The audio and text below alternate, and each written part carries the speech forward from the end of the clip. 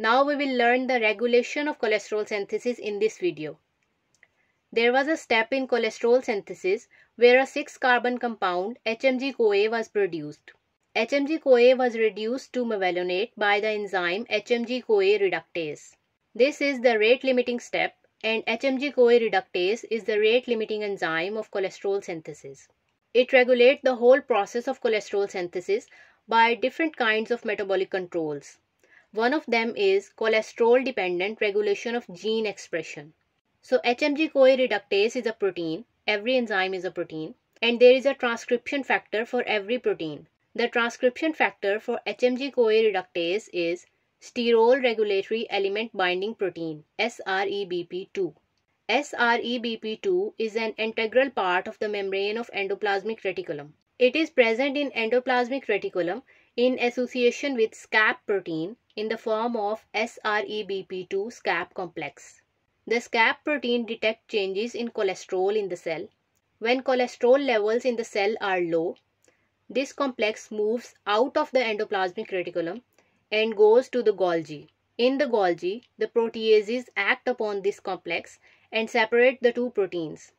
The transcription factor SREBP2 enters the nucleus, where the sterol regulatory element of SREBP2 binds to the nucleus, and the normal process of protein synthesis starts. Transcription produces messenger RNA inside the nucleus, and the process of translation produces our desired protein HMG-CoA reductase in the cytoplasm.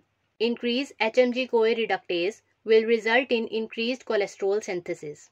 On the other hand, if cholesterols are abundant in the cell, the sterol sensing domain of SCAP protein induces its binding to another protein of endoplasmic reticulum, which is called INSIG protein. The INSIG protein retains this SREBP2 SCAP complex in endoplasmic reticulum and prevent its delivery to the Golgi, thus preventing the activation of SREBP2 and leading to downregulation of cholesterol synthesis. When cholesterol levels in the cell are high, the INSIG proteins also bind to HMG-CoA reductase, leading to its degradation and further downregulating the cholesterol synthesis. Another method of regulation of cholesterol synthesis is the availability of ATP. The enzyme HMG-CoA reductase is inactive when phosphorylated, whereas the dephosphorylated form is active. During high energy states, more HMG-CoA reductase is present in dephosphorylated form and more cholesterol is synthesized. There are some hormones which play an important role in phosphorylation and dephosphorylation of HMG-CoA reductase.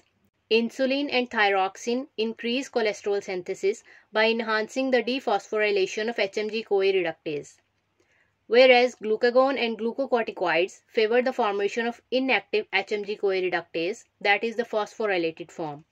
The last metabolic control for the regulation of cholesterol synthesis is drugs.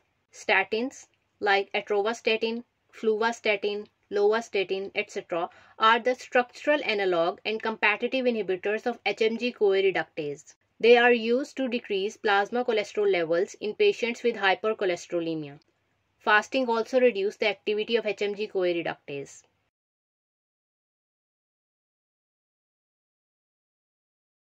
If you have any questions, please feel free to ask. Thank you so much.